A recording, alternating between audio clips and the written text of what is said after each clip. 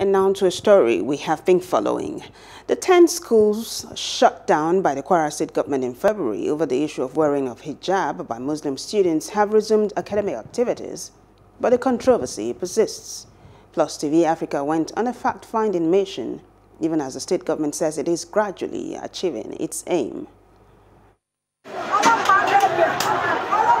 The dispute between the two parties started after students wearing hijab were disallowed entry into Baptist school Surulere by some protesting Christians, an action which came after the Kwara State Government reopened the 10 schools.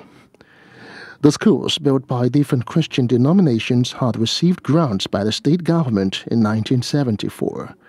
However, the Christian body says the schools were taken over by the government and have not been returned to them ever since.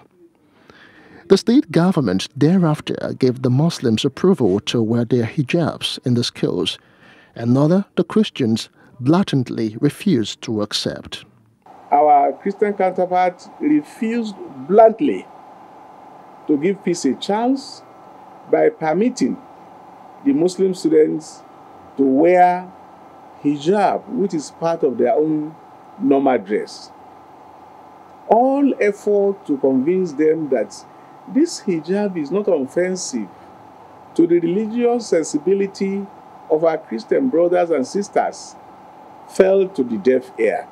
The Christians made it unequivocally clear that they don't want the use of hijab in our school.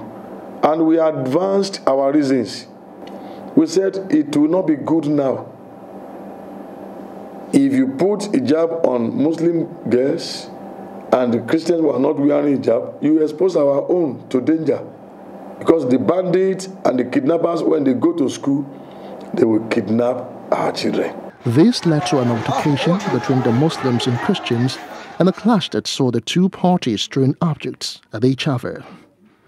This action left properties destroyed and people injured.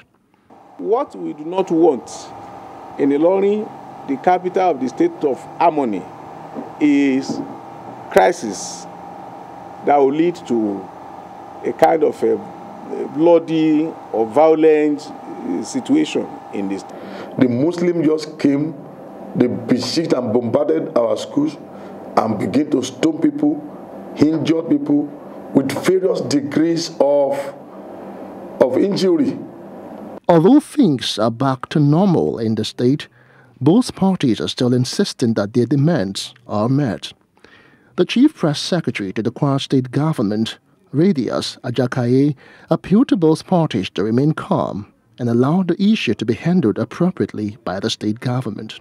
Our own take as a government is to appeal to all of our people to please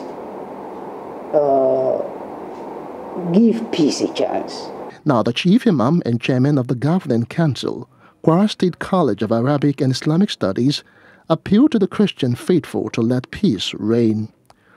Also, the Vice President of the Christian Association of Nigeria, Kwara State Chapter, Reverend Sunday Adewale, urged the Muslims and the state government to come together to fight for a greater cause and not for what he termed as unnecessary. In the same vein, a public affairs analyst, Sunday Timothy, condemned the attack on the Christian community, calling for unity despite religious differences.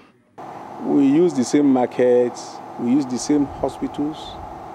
So why will it be difficult for us to use the same school where there won't be any discrimination?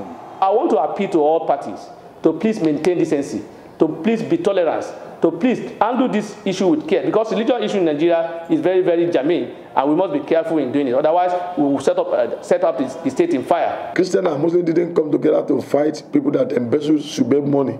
We didn't do that. We don't have good rules. We don't have so many things. We didn't fight the government for that. We're fighting because of hijab.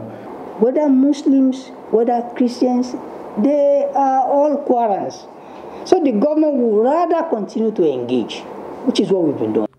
Meanwhile, the Kwara State Police Command said that no church or office was vandalized or shops looted by protesters in the Ilorin metropolis. Hello. Hope you enjoyed the news. Please do subscribe to our YouTube channel and don't forget to hit the notification button so you get notified about fresh news updates.